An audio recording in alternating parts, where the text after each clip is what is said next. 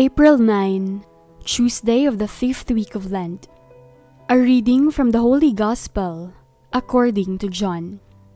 Jesus said to the Pharisees, "I am going away, and you will look for me, but you will die in your sin. Where I am going, you cannot come." So the Jews said, "He is not going to kill himself, is he?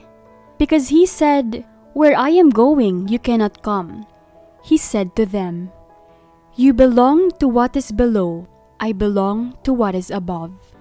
You belong to this world, but I do not belong to this world. That is why I told you that you will die in your sins. For if you do not believe that I am, you will die in your sins."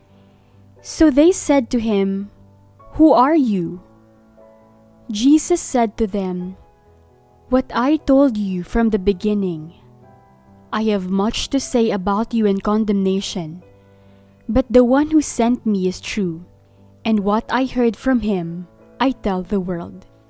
They did not realize that he was speaking to them of the Father. So Jesus said to them, "When you lift up the Son of Man, then you will realize that I am, and that I do nothing on my own, but I say only what the Father taught me. The one who sent me is with me. He has not left me alone, because I always do what is pleasing to him."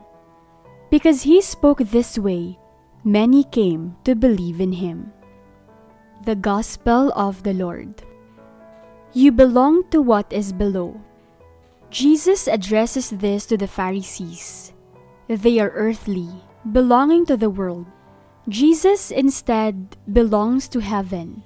He hints at where he is going soon, where the Pharisees cannot follow, because they belong to a world of their own making. They misunderstand where he is going. For them, going back to heaven is dying, which they are not willing to do. They think Jesus will commit suicide. Anything goes when we have a platform completely different from that of Jesus. We cannot get what he means by heaven, by salvation, by I am, if we do not launch our ability to process from his platform.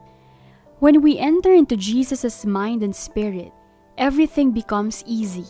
We can understand better the metaphors that Jesus uses for himself.